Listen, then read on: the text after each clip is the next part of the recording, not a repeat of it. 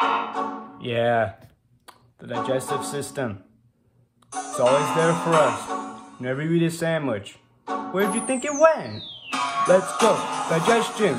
The process happens every day. Your body needs those nutrients in every which way. And now we're gonna go on a trip. Just you wait, I'll show you what became all those pizza slices you ate. Step 1, you start to smell the pizza. Then your body thinks, well, hey, I wanna eat some. So your salivary glands start going wild.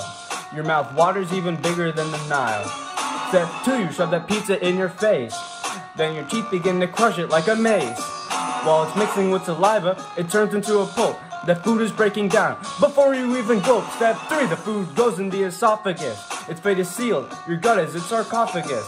Peristalsis, the rhythmic contraction of muscles, can carry that food upside down. Way to hustle. Step 4, stomach hasn't any good rhymes, but that food is mixing with acid and enzymes. And it's not only chemical but physical too. Your stomach is churning the food right inside of you. Step 5, the former food goes in the small intestine. The gut absorbs some nutrients, this one pulls the rest in. Tiny hair-like villi make more surface area for faster diffusion, more absorption.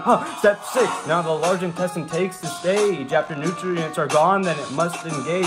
Start pulling out the water with ample haste. What isn't taken in becomes solid waste. Final step, you've extracted everything that you could, and the stuff that is left ain't gonna do you no good. You must leave it behind, though it sounds quite heinous. The waste is expelled by passing through the anus. So now you can see, thanks to this here MC, that the gastrointestinal tract is majestical. When you think back to this dope hip-hop track, just make sure that you know which system has your back.